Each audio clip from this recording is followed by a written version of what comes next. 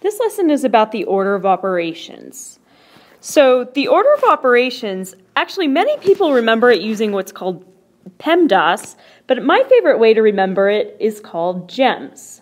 So I'll write that out. If you want, you can try to guess what the letters stand for. So in this thing, the very first thing that we're going to do in the order of operations, you're going to always start with your grouping symbols.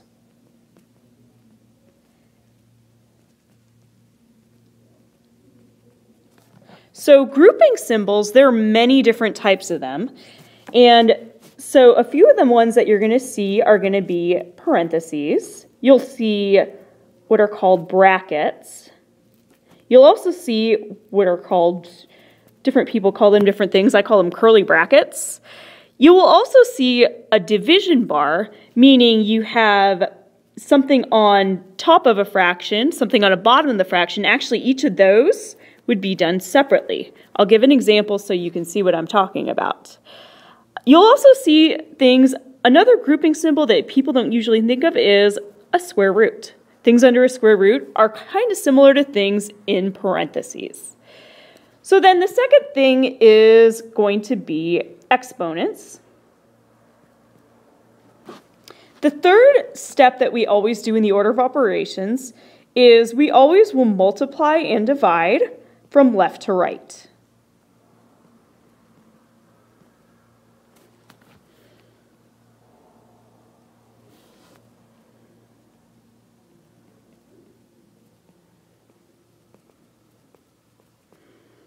And the S stands for subtract and add from left to right.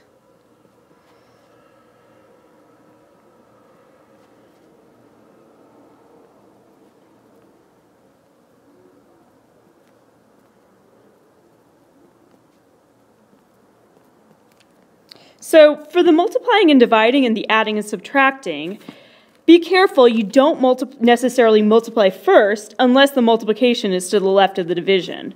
Same thing, you don't subtract before you add unless the subtraction is to the left of the addition. So let's do a few examples.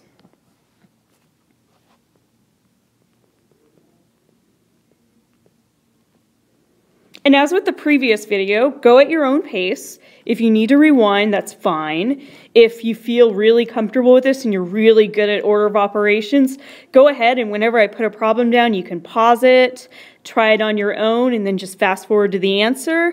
And if you get it wrong, you can always go back and listen to the explanation.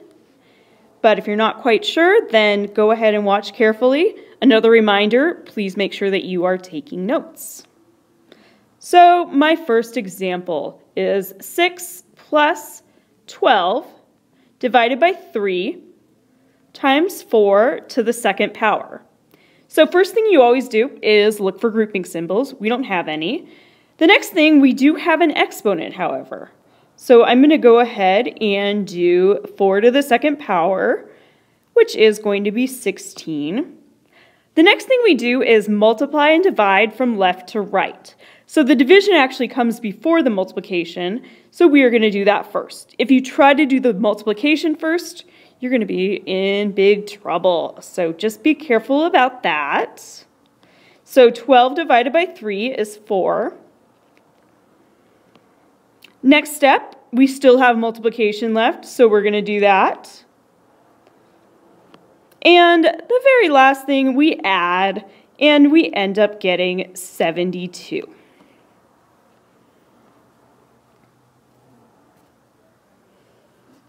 So another example, we have 24 divided by 4 minus 1. In this problem, we do have a grouping symbol, which is our parentheses. We're going to do that first. We now have 24 divided by 3. So we did the stuff inside of the parentheses first. Since 24 divided by 3 is 8, that is our answer.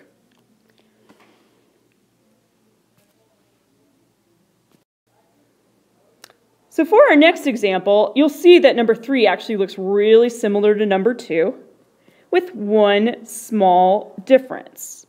So in this case, we have no grouping symbols, we have no exponents, we're going to start straight away with our division. We end up getting 6. 6 minus 1 is 5. So just be careful about the different problems. Some of them will look similar to each other, but they'll have very different answers.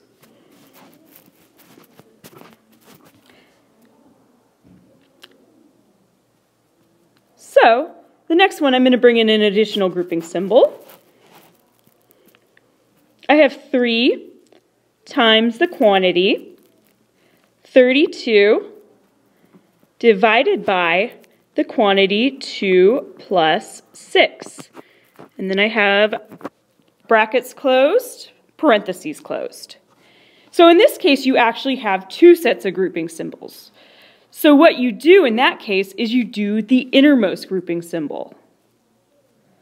So we're going to keep the 32 the same. We keep the division sign where it is. However, our innermost grouping symbol is this parentheses that includes 2 plus 6, which gives us 8.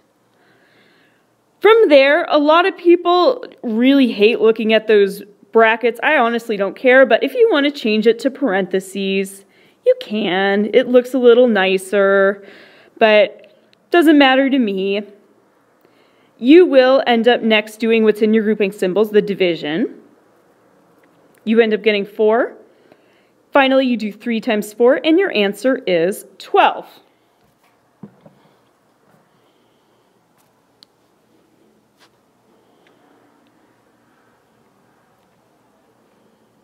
So for this next problem, it has a variety of fun stuff in it. So what I'd like you to do is to pause this video. I want you to see if you can do it on your own. Give it a try. And then I'm going to work it out for you in just a minute. So go ahead and pause. Okay, so your first step is to start with your innermost grouping symbols. And so that means that you're going to do what is in these inner parentheses, the 8 minus 6. So you do that, you're going to end up getting 5 times the quantity, 3 squared, minus 8 minus 6 is 2. You get 2 to the 3rd plus 1. Then you continue on. Your next step is actually going to be what's in your next set of grouping symbols, which is this bracket here. And with that stuff, you're actually going to use the order of operations as you go through. So in this case, we leave the 5 there, we leave our bracket there. We now are going to do everything inside there using the order of operations. And in this step, you can actually do both exponents at the same time. So we know that 3 to the 2nd is 3 times 3, which gives us 9.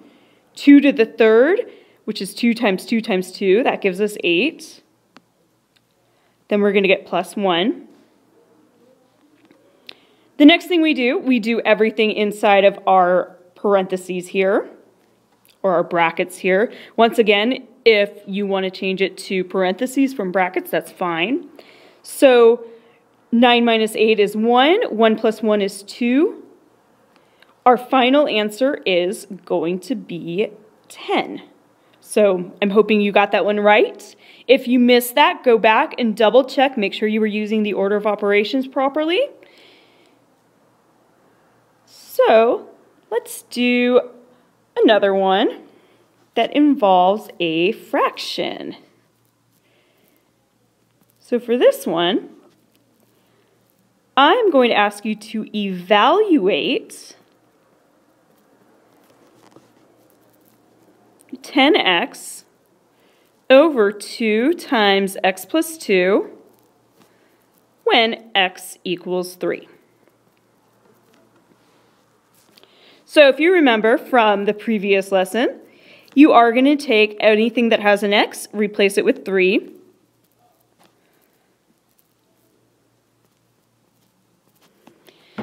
From there, you're going to perform the order of operations on what you have here. So if you remember, the division bar is a grouping symbol. So what that means is that this stuff in your numerator and this stuff in your denominator are going to be done separately. So if you want, you can actually do those both on the same step. We know that 10 times 3 is 30. In our denominator, we have another grouping symbol, which is that parenthesis. We know that 3 plus 2 is 5. And denominator is still going to have something else to do. Keep following your order of operations. You end up getting 30 over 10. 30 divided by 10 is going to be 3.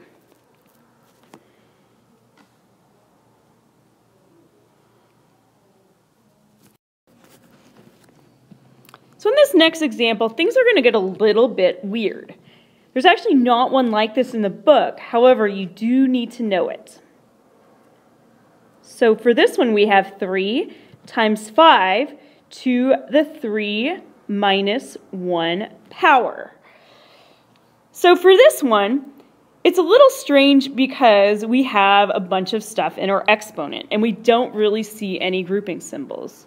However, if you want, you can think of it like that this 3 minus 1 has parentheses around it. Sometimes that'll make it easier for people. And then with that, you know that you need to do that as if it were a grouping symbol. So if you ever see something like that, where you have stuff in an exponent like that, that's what you're going to do. So then once you have that, you just do 3 minus 1, which gives you 2. We know that 5 to the second is 5 times 5, which is 25, and our final answer will be 28.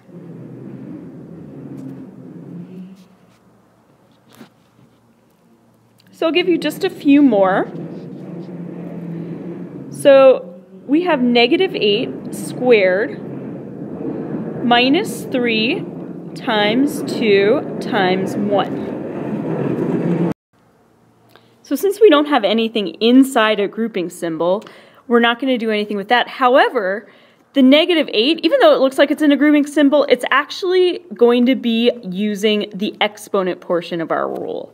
So negative 8 is to the second power. Negative 8 times negative 8 is going to be 64. Just be very, very, very careful about that. A lot of people will make it negative 64.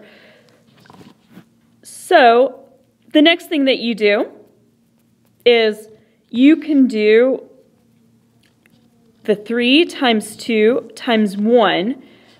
For that, you end up getting 6. And in the end, your answer will be 58.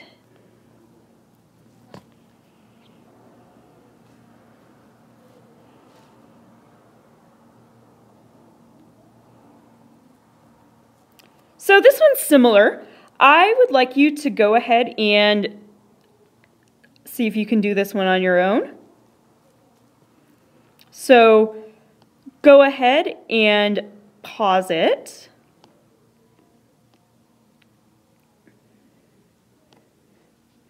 Okay, so the first step on this is going to be to use your exponent. So that's going to give us 25. Keep this stuff on the right side the same. So now, the next part people sometimes will get really, really confused about just because of the way it's written. We still have 3 things being multiplied, 4, 3, and negative 2. So just be very careful about that. The other thing that people sometimes get confused about is that you have a negative and a negative, and when you have 2 negatives being multiplied, you are going to make it a positive. So even though this 4 doesn't look like it's negative, it does have a minus in front of it. So in the next step, when you do 4 times 3 times negative 2, the 4 actually has a negative, so it's kind of like negative 4 times 3 times negative 2. So actually, you are going to get plus 24. So just be very, very careful about that. I can guarantee that this will be the #1 missed on my test, so don't be one of the ones that misses it. And your answer should be 49. Okay, this is our last one other than 2 that are honors only or bonuses for CP. So it's going to be your choice if you're in CP. If you're in honors, you don't have a choice. You have to watch it. So this one, I have 5 plus the square root of 3 squared minus 4 times 2. So for this one, this actually, if you remember when I was talking about grouping symbols, the square root is actually a grouping symbol. It doesn't look like it because usually you think of things like parentheses, but that actually is going to be what we do first. So we keep the 5 and the plus the same, and we do everything inside the square root, under the square root, using the order of operations. So if we look at the stuff that I've circled in blue up above, you're going to start with your exponent.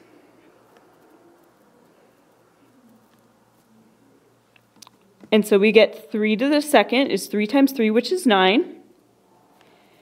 Then you're going to end up getting 9 minus 8, which is going to give you 1. The last thing that you do is you do the square root of 1, which is 1. And your final answer is going to be 6.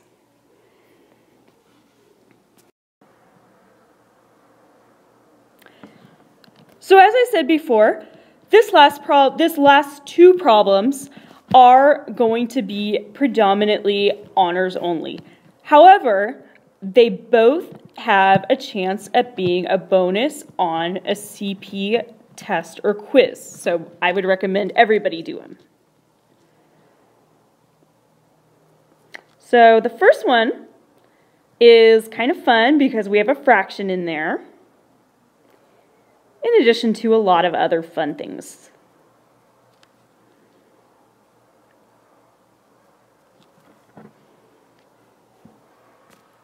So our first step is going to be to do this stuff in our innermost grouping symbol, which is these parentheses in here.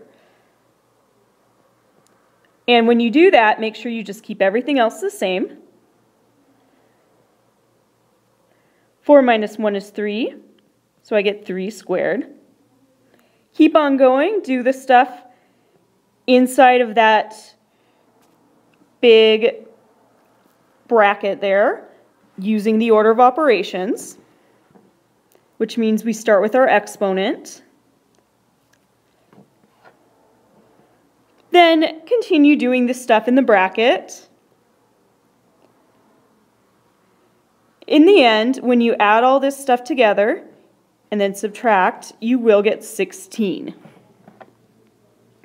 So, final thing that you do is you are going to do 5 over 8 times 16 over 1.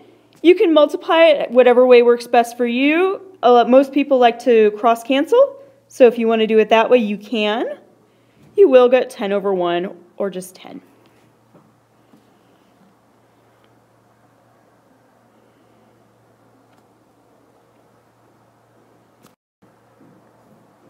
So our last problem is the fun, kind of crazy one. We have 2 times the quantity, 5 plus 3 minus 1 to the third minus 3 all over 18 divided by 2 minus 7 squared. So we have a lot of stuff going on. One thing is that if you remember, the division bar is a grouping symbol.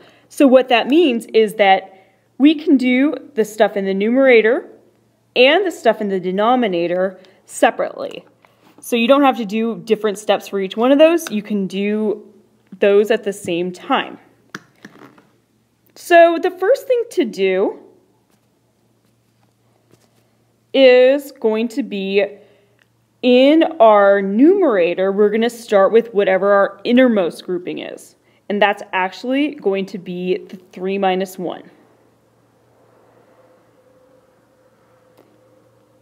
So we're going to end up getting 3 minus 1, which is 2.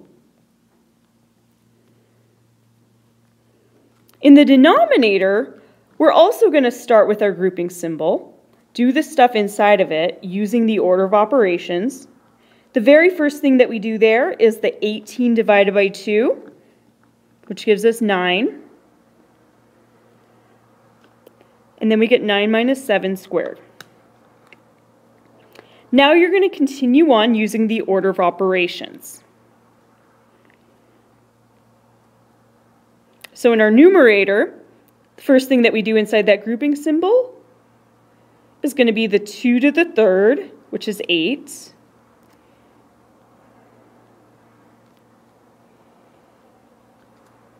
In our denominator, we're going to do the 9 minus 7, which is 2, which gives us 2 to the second. Continuing on, numerator inside that bracket, we get 2, keep our 2 there.